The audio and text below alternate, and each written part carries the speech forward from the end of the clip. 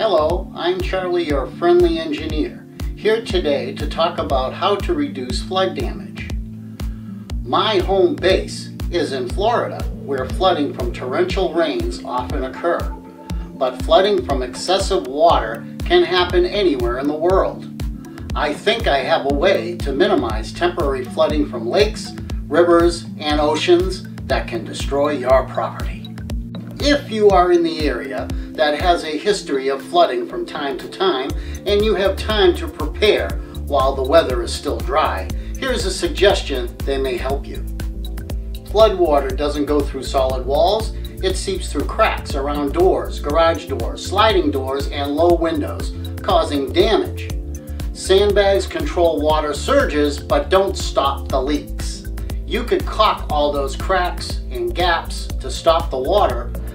What a mess. But I think I have a better way.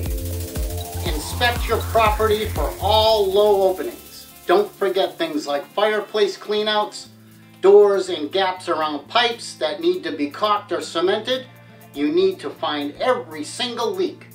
Just as one link destroys a chain, one leak could flood your property. Wherever you find a potential leak, spray a generous amount of spray glue and lay in a plastic film barrier. Use 2 layers over each other if the gap is very large. Use duct tape and sandbags to secure film edges from the winds and water surges. If you are planning to stay in your building, you can leak-proof the doors and go in and out climbing through a low window. Remember, this is just a suggestion to help control water infiltration, but it may help. This has been a public service announcement from your friendly engineer.